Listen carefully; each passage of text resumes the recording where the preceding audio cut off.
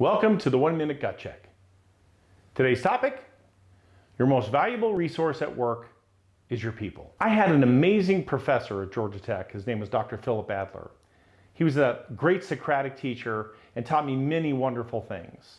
But the most amazing thing that he ever taught me was that of all the resources, oil, gas, gold, all the money, all the resources you can have, the most valuable of all resources was the human resource. The human resource was the most valuable resource because humans have the ability to creatively think.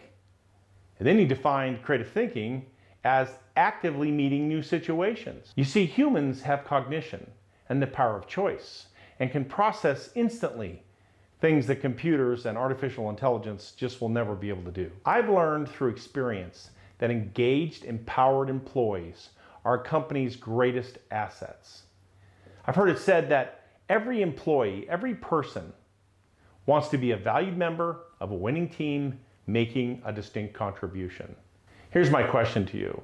Do you value and appreciate your people? Here's what I want to encourage you to do. Treat your people like they're the most valuable of all resources and that they are a great gift.